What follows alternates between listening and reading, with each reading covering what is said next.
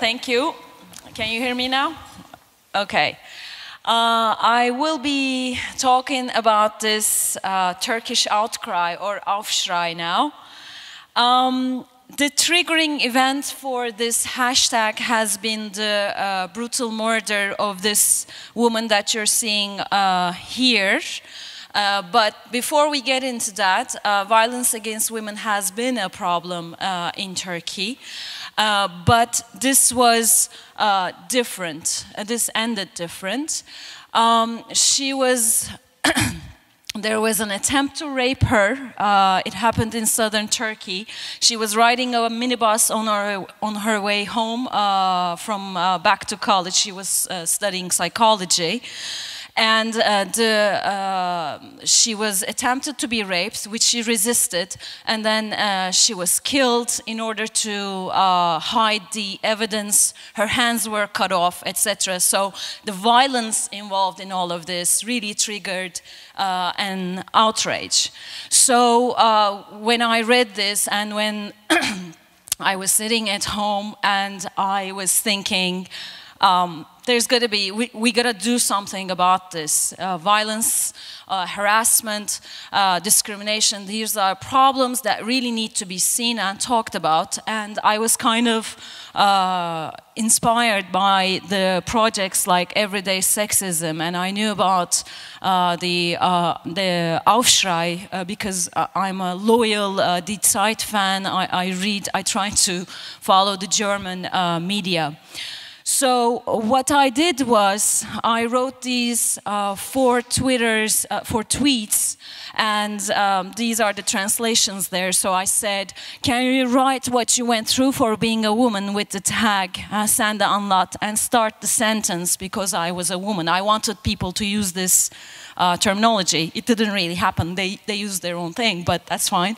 So I said, the second tweet is my goal. Maybe through this we can make the discrimination and harassment that women, irrespective of class or similar differences or religiosity, etc., face visible and demand solutions. Then my next proposal was, because this is my idea, I will start.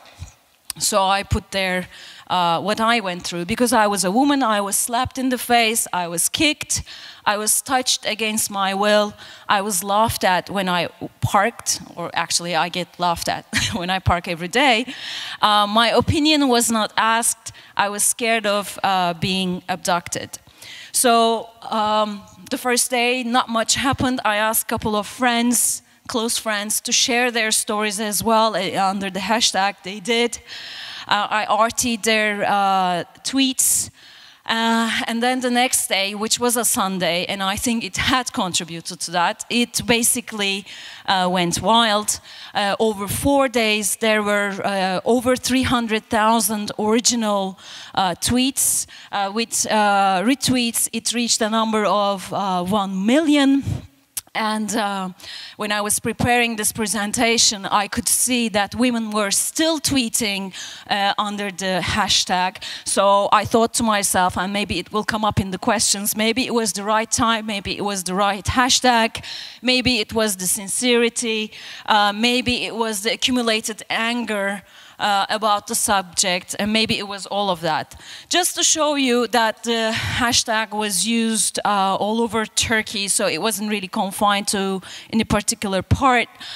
My goal basically was to create a platform for women to share these harassment and violence experiences while making a problem visible. Because when you tell of these things, a lot of people seem to think, actually men seem to think, oh, you're exaggerating, you're misunderstanding, they're flattering you, and actually they're not.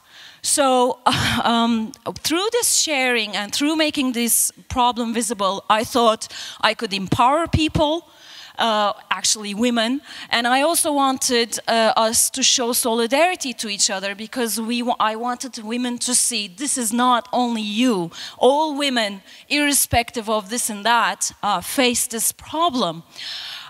they couldn't really talk about this issue. So I wanted to change that. Basically, it went beyond my imagination, and it really turned into an awareness-raising exercise, because most men were shocked, and I will show you some tweets in a second. It also turned into a group therapy for women.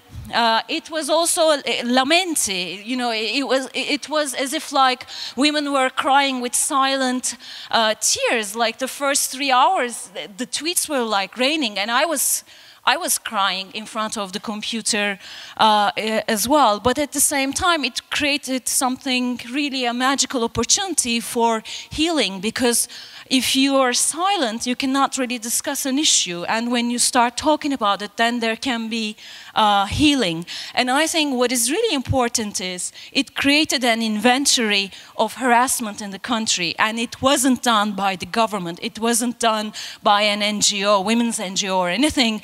It was done by women. Now, I think the tweets are really showing that there is no secure place for women.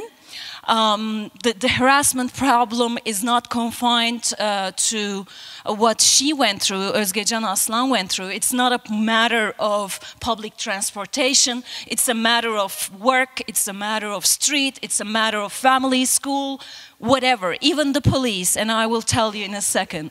So, and again, it's happening to all women. It doesn't have anything to do with ethnicity, religiosity, class, fat, ugly, it doesn't really matter. The effects of the tag continue online as well as offline. I know firsthand that there is a huge data there, so there are people who are scholars actually, who are interested in analyzing the data to understand what are the major issues, you know, what is the most talked about venue, etc., etc. There is a website under the hashtag. So just to show you some tweets, when we dress lightly, they are turned on. When we dress conservatively, they are curious about the jewel inside. So this is basically making a reference about the headscarf issue. When you grow up without a dad in a climate of fear, you develop manly manners to protect yourself, say these women. Femen Turkey, they are saying, because of our way of action, hundreds of messages like whores. Why don't you protest in our house as well? The tits are small, didn't really like them. I was 12 when a guy followed me home and assaulted me in the elevator. Since then, I didn't get into an elevator with a man. Not to turn on the lights when you enter the flat, so they won't know where exactly you're living. I'm not worried that the thief entering my place will steal anything, but will hurt me. I don't write my name on the doorbell, which is something quite common in Turkey, actually. The next one, I'm not going to read. I think you can read it yourself. Not to call the repairman when you're alone at home, keeping a pocket knife and pepper spray at the door entrance. This girl, Özgecan, she also had a pepper spray with herself, and she used it when she was attacked, and it didn't really help her. Hugging a total stranger by saying, "How are you?" and whispering to her ear that she's being followed, like pretending that you know her, and that we should change the street. So men were basically just, these were examples from women, just random. And men were shocked. Go and read what is written in Sende Anlat. We may die from embarrassment as a country and as a man. We Turkish men, we are part of a huge problem, and we are seeing and knowing how spread this problem is. So I'm really proud of them because this is quite unexpected. And after this tag, there was so much discussion of the issue, and many of them did this in Istanbul. You know, I translated them for you. I got my skirt and I'm coming 21st February, Taksim Tünel, and you could see some fathers who came with their daughters and their skirts. It also, I was walking on the street one day, again in March or February, and I just saw somebody printed some of the tweets on an A4 paper and hang them like this. The first harassment I can remember was when I was 10. He attacked when I opened the building's door. I did not tell anyone. Always watch my back and other women. And on the right, the police officer called in because of burglary, saw that my friend's husband was away. He insisted to be helping her, to be her helpmate. So basically someone printed and hanged the tweets so that more people could see it. And again, somebody sent me this banner happening in a university. For those who question whether harassment is that common, an unwanted hand on your body, or even a word that one does not want to hear is harassment. Again, using the hashtag, it's totally unconnected with me. So I'm a scholar, I'm a social scientist who's working on justice system, law and politics in Turkey. What we did was, with a friend of mine, we looked at the tweets and we were really interested what women were saying about the justice system, how the justice system was prosecuting these people or how they were treating them. And we analyzed data as to the police, and it turns out that the police comes out as an actor of harassment. We analyzed the tweets that contained the word the police, and it turns out that especially when you go to the police complaining that you have been a victim of sexual harassment, you know, the police officers add you as a friend in Facebook, send you a message over WhatsApp, etc., etc. There are complaints about impunity, there are complaints about police's actions, especially in street protests, etc. Women are saying when they are complaining about these acts, they are being blamed for dressing lightly or downplaying the police, acting as if they're downplaying the act. So we were very concerned about this, and we are now taking steps to address this issue. We will be holding a conference at the Police Academy this month. We will be addressing it hopefully at the European Society of Criminology. More offline or online, there is a Twitter account under that name, totally unconnected with me. There is a website totally unconnected with me, so I'm quite happy that people are taking this. We can find many culprits about this issue. I'm not really get into that. We can blame cultural conservatism, patriarchy, sexism, misogyny. I wanted to show you the speech of Julia Gillard, but I am running a little bit out of time. I will in a second. I will finish and I will just conclude with that. What can be the solution? I have been asked about this question so many times, and I have to say, I don't have any recipes. I don't have any easy answers, and this is something which Anne and I have been discussing over Skype when I was preparing for this. I think these type of hashtags just show us the problem, and now we must really speak. Deliberate. This is the country of Habermas, after all, deliberative democracy. So we need to debate. It's a process, and men have to be included. I don't think we women can achieve this all by ourselves, not at all. I think what is really important is the tag showed us that there is a problem, and that finally we have started addressing it, talking about it, and everybody's going to do their own thing from a different front. I'm going to be working on the police. Somebody's going to be setting up in the internet, the address. Whoever can do whatever they can do, they will be doing what they can. One of the things that really frustrates me is that people focus too much on governments and too much on the justice system, too much on the states, and not enough on society. Because all of these attitudes, patriarchy, etc., etc., they are being produced, reproduced through language, through customs, through culture, every day and every way, as Julia Gillard says, through society. So we really have to work on society, and this was something that I was trying to do. Just to show you an example, for instance, child brides are a problem in Turkey, and this wedding dress seller, she just put this sign on the,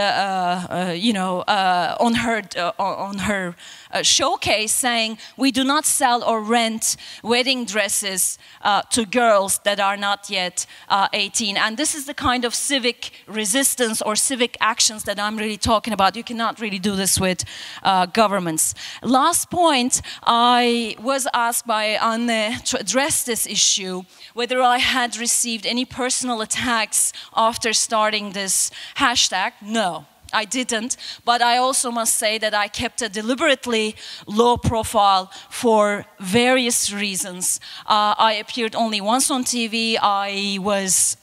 I declined most of the requests from local TV channels, spoke to foreign media.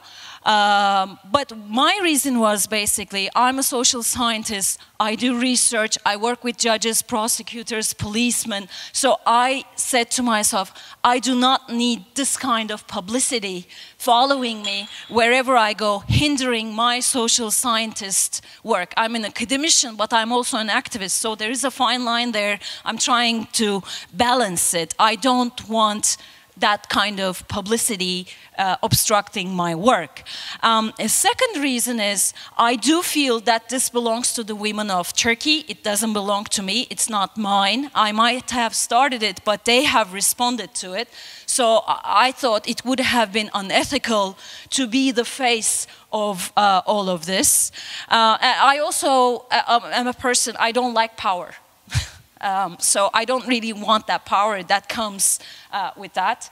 And it's always a question of trading publicity with privacy, and I don't want to lose my privacy either by being too much recognized. Anyways, this is my presentation. I wanted to just show you maybe 1 minute of Julia Gillard's speech, because when we say what is the problem, patriarchy, misogyny, sexism, I think she puts it very bluntly. I will just show you for 1 minute, if I can.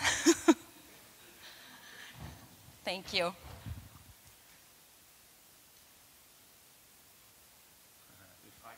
If you can, okay.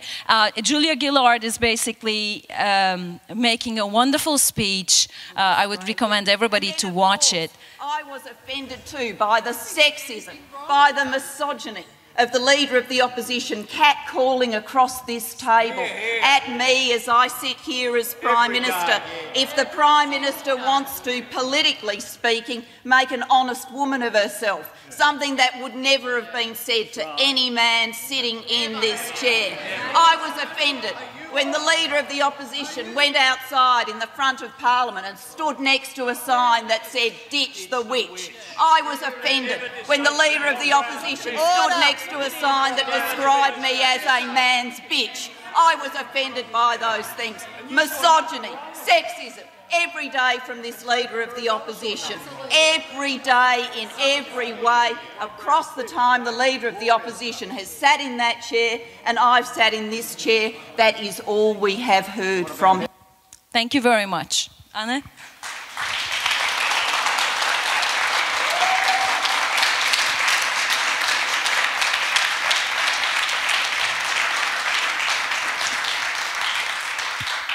Hi, so I will let you catch your breath, but thanks for the lovely presentation, first of all.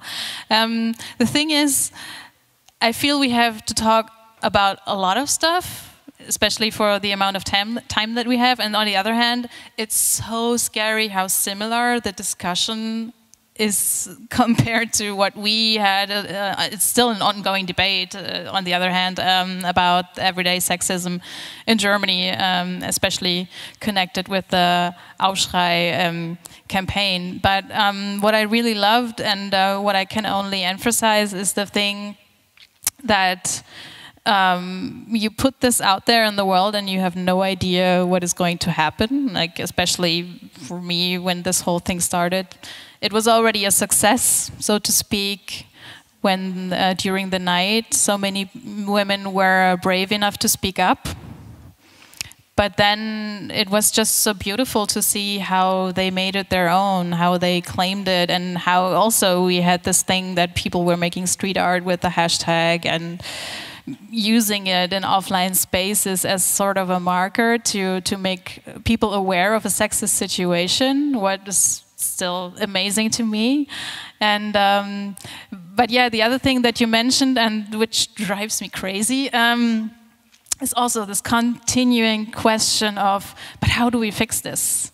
And then, like you said, they only want to rely on laws and politics, and that's about it. And they completely forget about that this is also part of education, like to actually make people aware of these issues. Are you aware of any maybe campaigns that have arisen from that in Turkey now? Or do you have any idea if there's something going on like that? Like maybe I'm always a big fan of saying, well, we have to start with the kids first. I mean, they are like the ones that get these messages, and from then on, it's just getting worse most of the time. So are there any campaigns like that?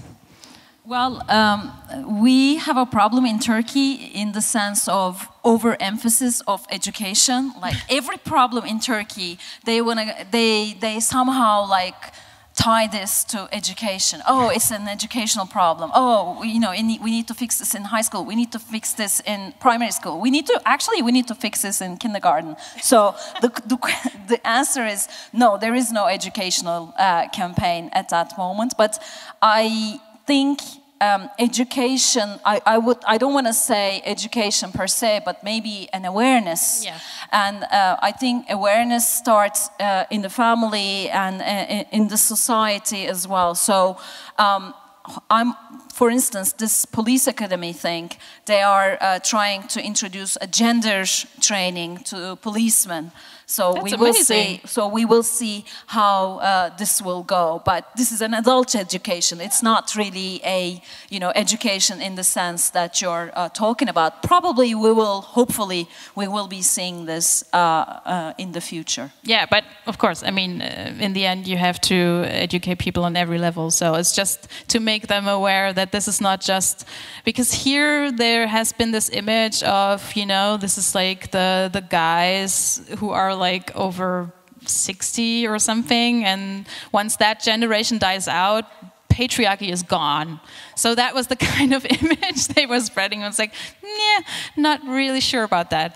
And also, since these guys are themselves role models, right, for the other generations. So as long as we have these role models too, this system is still in place. But what do you feel? What's the challenge to make actually people aware that there is like this societal system of patriarchy, and this is actually a thing around the world, like most places, even when it's so obvious, especially with the statistics. I mean, you don't even need the hashtag. You could just look at the statistics on gender-based violence, for example. They already prove and make your point, but do you feel that with these personal stories, people have understood better what this is actually about? I think so, because I think when you relay personal stories, I think there is always an emotional element there, there is empathy there is understanding there.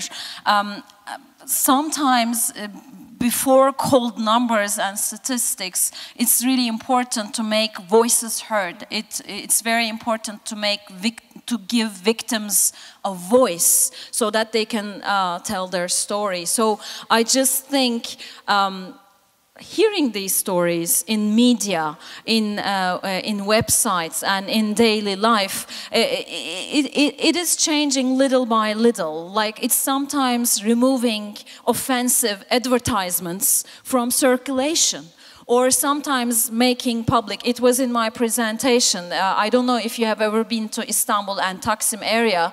There are lots of döner and other little shops there. And one of them basically made a delivery to a woman. And the delivery guy was texting her all the time, like offensively harassing her. And she basically, right after this, she totally exposed it. and the store had to fire the guy with the public pressure, and had to issue an apology to the public saying, we're so sorry, we apologize, we don't tolerate this, etc., etc. So I think this is how it starts. You have to put pressure on all those men, and I'm sorry guys, we have to put pressure on you if you're doing it. This is how we do, but I don't mean to say like put pressure, oh, attack, but just showing that this is unacceptable, this cannot continue. So just create little by little the fact that this cannot be tolerated. This might have happened in 1950, in 1990, but in year 2015, this has to change. This cannot go on. So I guess it's obvious that I believe in incremental change. Yeah.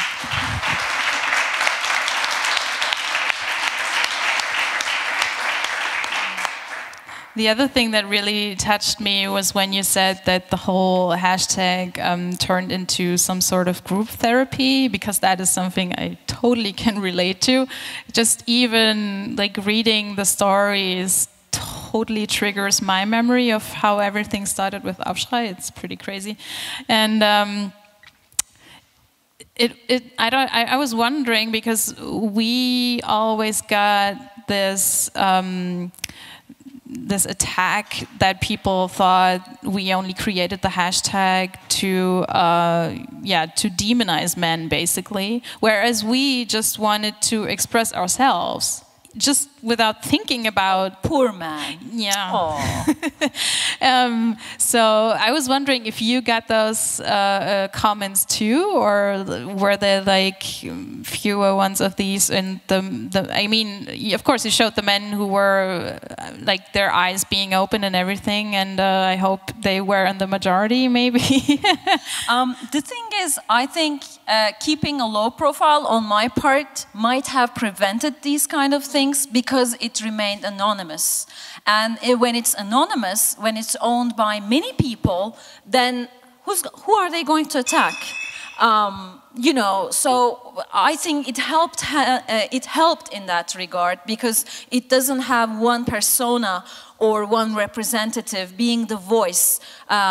It prevents from attacks. I'm sure there were, but I didn't read any. Some people have said, oh, maybe this and that, but I don't even recall. That's how unimportant I felt it was. And I think many men were just really like very, very surprised and taken by it, So yeah, like this a wasn't reality my check. experience, basically. Yeah. Yeah, it's like I experienced it, that they had some sort of reality check to actually get a feeling for what it's like being a woman in this day and age, and this many of them told me, for instance, the next day at public transportation, oh, I want to give up my seat. You know, I want them to sit down and then feel relaxed. And now they want a cookie. But that's the other thing. So, but maybe these are the good examples that I'm hearing. I don't know. Yeah, but like you mentioned, that's the other thing. They try to frame this whole debate as some as if sexism is a women's problem, so women have to fix it. And I keep stressing the point that this is actually something that's affecting the whole society, so we have to work together on this. Because, yeah, you know this, gender roles also imprison men in different ways, but they do. So without them, but they we would be like the better power off. that comes with it. That's the problem. That is the thing, yeah. So. And, you know, when you have power, you don't really give up power easily. So we have to make sure that they don't have that much power anymore. By using hashtags, for example. Sorry. I'm not sure if we're done. Okay, thank you. Time is up. Sorry.